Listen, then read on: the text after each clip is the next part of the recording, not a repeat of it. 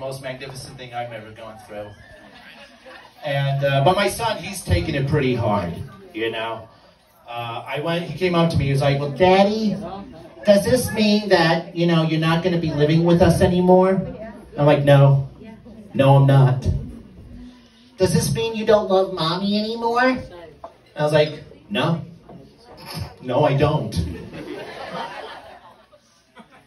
Daddy, does this mean we're not going to spend as much time anymore together? And I was like, are you kidding me? We're going to spend so much time together because it's court ordered.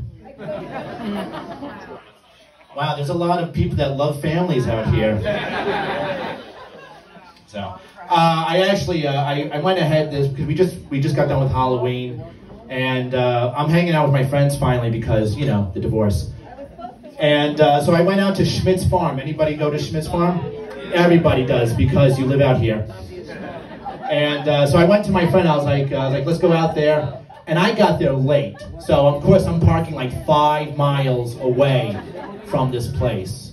So we finally get done and we come back to the car. I got like, you know, like 2 or 3 of these like $50 pumpkins.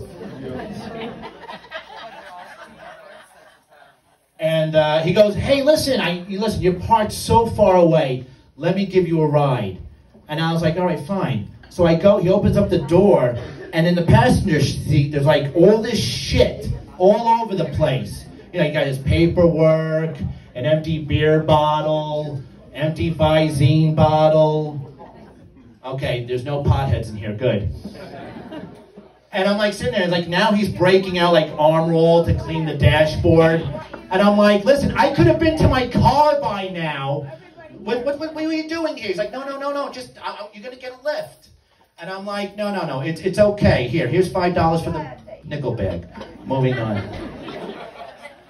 So I go ahead and I try to go ahead and I try to like take medicine a lot because I have problems. So like I have really bad bronchitis. As you can tell, I'm having a hard time breathing. And when I was married and I had my wonderful children, I brought home like an inhaler. And my son went to my wife at the time. He's like, well, what's that for? What's Daddy doing?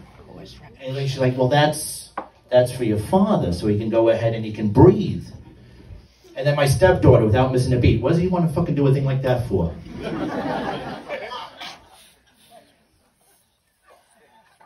So I go ahead and I had that time where we had COVID.